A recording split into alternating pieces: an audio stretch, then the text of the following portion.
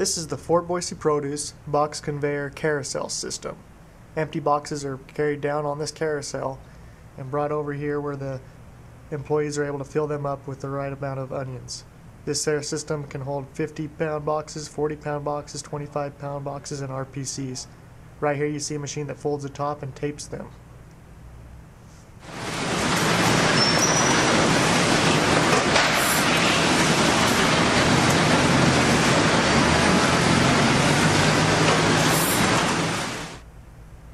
If the box does not get picked up off of the carousel system, it simply goes back around and gets one more rotation across the carousel system.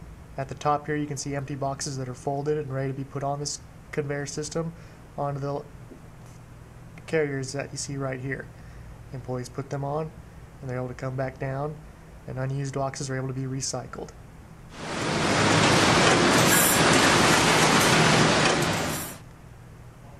Each box is marked with the trace code and the saying, "Trace these onions to the farmer in field, www.traceproduce.com." Anybody that buys these onions now can get online and see exactly who they came from. Here you can see the printer that prints that code onto them boxes.